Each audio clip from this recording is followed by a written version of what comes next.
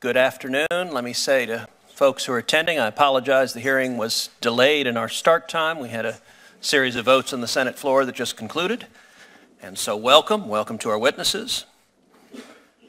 This past April, this subcommittee held a hearing on social media bias with witnesses from Facebook and Twitter. As I noted then, any inquiry into big tech's censorship practices must take an especially hard look at Google. That's what we're doing here today.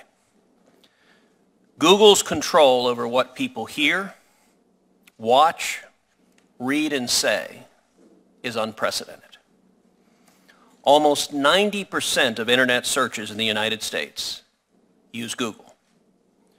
Google's domination of the search engine market is so complete that to Google is now a commonplace verb. With that market power, Google can and often does control our discourse.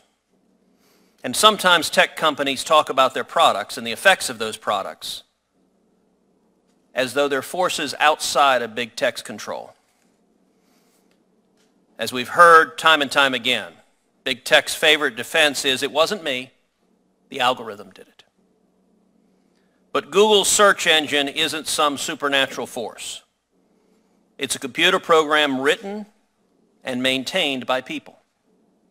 So every time we search on Google, we see only the web pages that Google decides we should see, in the order that Google decides we should see them. Type a few letters into the search bar, and Google will tell you what you should be looking for. The same is true of Google's subsidiary, YouTube, the second most visited web page in existence. When you search on YouTube, programs written by people at YouTube provide you with the results. When you watch a video, a program written by the people at YouTube suggests what you should watch next. And when you submit a video, people at YouTube determine whether you've engaged in so-called hate speech, an ever-changing and vague standard meant to give censorship an air of legitimacy. This is a staggering amount of power to ban speech, to manipulate search results, to destroy rivals, and to shape culture. More and more, Americans are demanding accountability from big tech for that massive power. One thing is certain. Congress never intended to empower large technology companies to control our speech when it passed Section 230 of the Communications Decency Act. That provision, Section 230, gave tech companies special privileges that nobody else gets.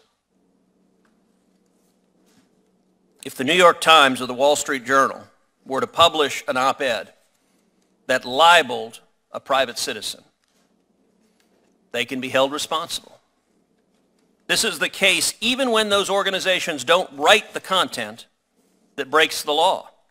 They can be held responsible merely for publishing it. Not so for companies like Google and YouTube. If someone uses one of those services to commit slander or to transmit classified material or to traffic guns or drugs, far too often Google is off the hook. Section 230 makes it immune. Big tech gets a perk, a subsidy, that no one else does. Fox News, MSNBC, or anybody else. This immunity, however, was part of a deal. It was a trade. Section 230, the text of it, refers to the internet as, quote, a forum for a true diversity of political discourse. That was the trade at the heart of Section 230. This is because we expected tech companies in the business of carrying others' speech wouldn't favor any side when they did so. There wouldn't be a conservative internet and a liberal internet. There'd just be the internet. That bargain today is falling apart. Big tech continues to reap the benefits of its Section 230 subsidy, but the American people do not. The American people are instead subject to both overt censorship and covert manipulation. I believe it's time to rethink that deal. If big tech cannot provide us with evidence, clear, compelling data and evidence, that it's not playing Big Brother with its vast, immense powers, there's no reason on earth why Congress should give them a special subsidy through Section 230. And that takes us to the heart of the problem. Big tech is anything but transparent. Google is happy to collect data on everyone, everywhere, constantly. On you, on me, on all of us. They make sure they know what you search, what you shop for online, what you like. They track your location within a matter of feet so that they know when you visit a physical store. But the information sharing is a one-way street. This must change. Google cannot simply hide behind its algorithms. Big tech's algorithms and search engines only do what humans at companies like Google tell them to do.